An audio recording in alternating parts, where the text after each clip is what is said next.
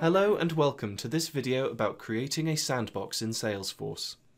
You may have heard of a sandbox before, but perhaps you're not exactly sure what they do. To put it simply, it's a copy of your production org in which you can build and test new configurations without having any effect on your live system.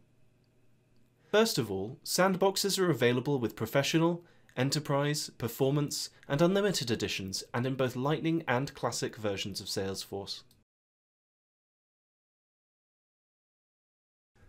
Let's go and have a look.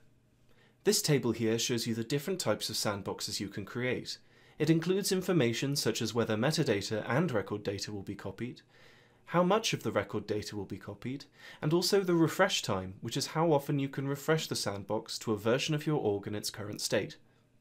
As you can see, Developer and Developer Pro sandboxes only copy metadata, whereas with partial copy and full copy, both metadata and record data is copied across. Before we can create a sandbox, we need to create a template. This controls what data we'd like to copy into the sandbox. This template will determine what objects we'd like to copy data from. All sandboxes will make a complete copy of metadata when they are created. Now we can create a partial copy sandbox and select the template that we created earlier.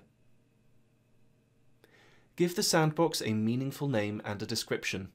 You have the option to create the sandbox based off the production org or another sandbox. Select the sandbox that you would like to create. You will need sandbox licenses to create them, and if you don't have any left, you can contact Salesforce to purchase more. You can then select the Sandbox template that we created earlier, and finally click Create. The process usually takes several minutes for the sandbox to be created.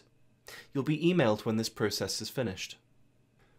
When you log into the sandbox, you'll be able to see the data that we specified has been transferred across thanks to our Sandbox template.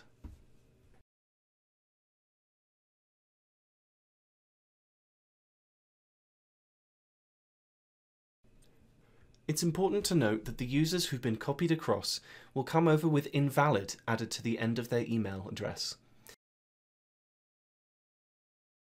The email deliverability for the org will also have been disabled, although you can turn this back on.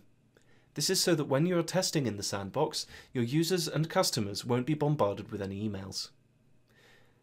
Thank you for watching this short video about creating a sandbox in Salesforce.